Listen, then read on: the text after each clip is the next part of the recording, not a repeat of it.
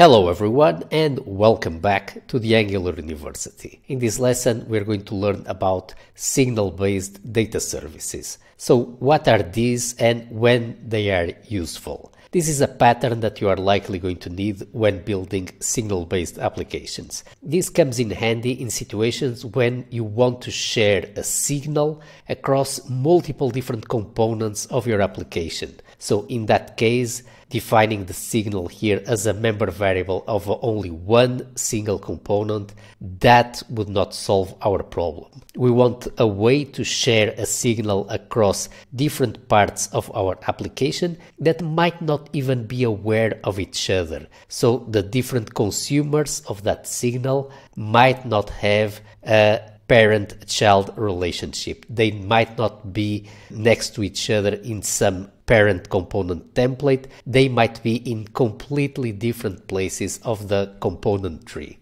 So in that case, we wouldn't want to define that signal as a member variable of one of the components. What can we do instead? Well, you might be tempted to define your signal here as a global variable and just export it everywhere. So export const counter, and then you can use here the signal API that is not necessarily linked to any component and create this way the signal and just export it and allow any part of the application to read it or set its value using the set or update APIs. This is a tempting solution, but I think that there is a better way that is going to make this a lot more maintainable. So I don't think that it's a very good idea to have global signal in your application.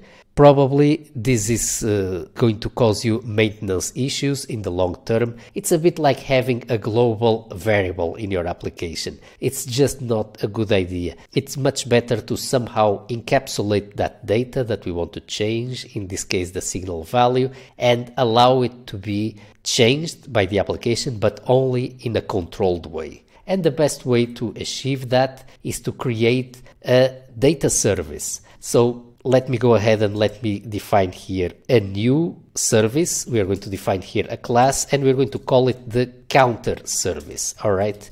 And let's make this an Angular service by adding here the injectable decorator. And let's say that this is provided in root. All right. So we have here the skeleton of a counter service. Now, what we want to do here is to define our counter signal here in the service, but we don't want to expose this writable signal to the outside world. So let me go ahead and let me define here a new counter signal. All right. And I'm going to call here the signal API, and let's initialize this with the value 0. All right. Now, this is our signal. It's kept private to this class, so only this class can access it, and therefore only this class can call the set and update methods on this signal. So that ensures that no other parts of the application can freely modify this signal without this class allowing it. Alright, so the next step here is to somehow expose this signal to the outside world. We want to be able to inject this counter service in multiple parts of our application and access the value of the signal, right?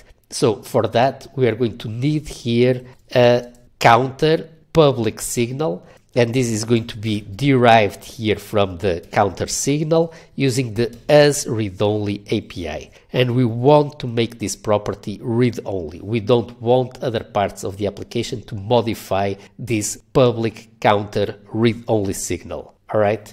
Now, how does this work? Because this is private, we need to expose here some sort of public API to this service to allow any other interested parties in the application to modify the signal, but in a controlled way. So let's go ahead and let's add here a public increment method. And then in this public increment method, we can access the counter signal and we can update it. So let's grab its value and let's increment it by 1. So what is the advantage of doing things this way? The advantage is that the counter signal cannot be accessed by other parts of the application. So in the future, if we want to detect all parts of the application that are incrementing the counter, all we have to do is use our IDE and find the usages of this function here. And we will find all the parts of the application that are incrementing the signal. If we want to add here some sort of validation rule that prevents the counter value from being larger than 10, we can do that here, and that will be enforced in every single part of the application that is calling the increment function. So we don't have to repeat that validation logic everywhere in the application. So let's just add here, for example, some validation logic. If the counter value is larger than 10, then we are going to throw here a new error, and we're going to say maximum value reached. All right. So this is just an example of the type of validation that you can add here in these methods that you are exposing as part of the API of the counter service. You can add here any rules, and you keep the control over how the value of the signal is getting mutated. All right, so then how can we then give access to the signal to other parts of the application? Let's go back here to our application component. And here in the constructor, I'm going to go ahead and I'm going to inject here the counter service. We do this via typical constructor-based injection. Let's define here the type, counter service, and let's go back here to the application component. And with this, we have injected the counter service here. So now we are ready to use it. So instead of using here this counter, we are now going to be using the counter service. Let's access the counter service and let's access the counter public signal. So remember, we cannot call here set or update. So the application component can't just change the value of the counter service signal directly. If we want to do so, then we need to do it via the public API of the service. In this case, we need to call the increment method, and the validation rule is going to be enforced everywhere where this call is being made in the application. So you can see it's much better this way than to use a global variable. Let's then go ahead and let's try this out, and we can see that the property counter does not exist on the application component. So this is an error here in the template. Let's then go ahead and let's make this public so that we can access it on the template directly. All right, let's go ahead and let's call here the counter service, and we're going to call here the counter signal. All right, we could also assign this to a signal-based member variable, but here, just to keep the example simple, I'm going to do it this way. So now let's go ahead and let's increment here the signal, and as you can see, everything is working correctly as expected. So to summarize, the benefits of using this signal-based data service is that we are creating a private signal and we are encapsulating it inside a service. The service has a public API. It allows us to change the data in a controlled way. It allows us to keep our code base maintainable. If you want to find everywhere where this is being done, the increment,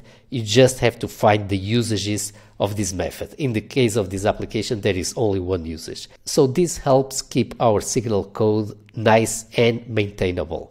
Just one more thing to bear in mind is that this pattern where you wrap a signal in a service, this is really only necessary when you are in a situation where you have a signal that you want to share across multiple components of your application, and those components are typically completely unrelated. They have no direct connection with each other. In that situation, it makes sense to wrap your signal in a shared service. Other than that, the most frequent way of using signals is as member variables of a component. And with this, we have wrapped our coverage on signals. Let's then continue with the rest of the course.